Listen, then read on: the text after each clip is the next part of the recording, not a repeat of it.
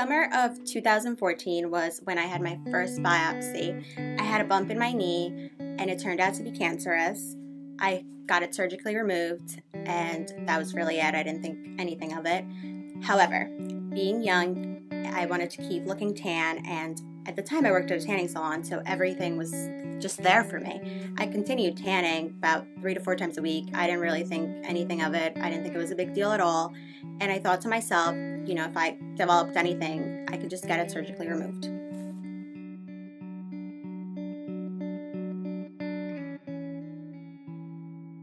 It wasn't until November of 2015, when I had to go back to the dermatologist again, that I really had a life-changing experience. I had another bump, and this time around, I also got a biopsy and a surgery, but the surgery didn't remove all of the cancer. It was metastatic melanoma. It was stage 2, and I had a risk of it spreading.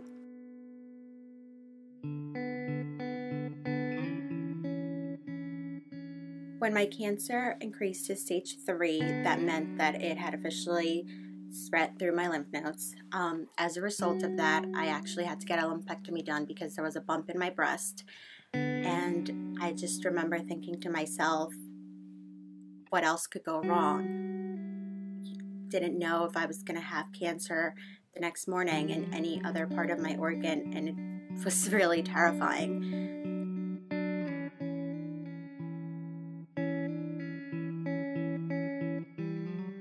So I kept thinking to myself, every time I tanned, that was a potential day I've taken away from my own life. And I could have just easily prevented it.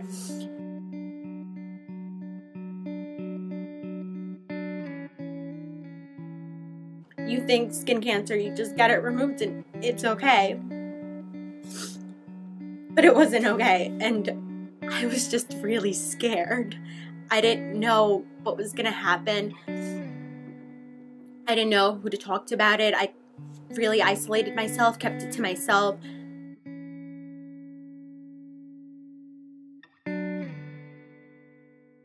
I didn't know what was going to happen with me. I didn't know if there was any sort of chance of me dying from it and how long I would have, if anything, because there isn't that much information out there. I had to really research everything.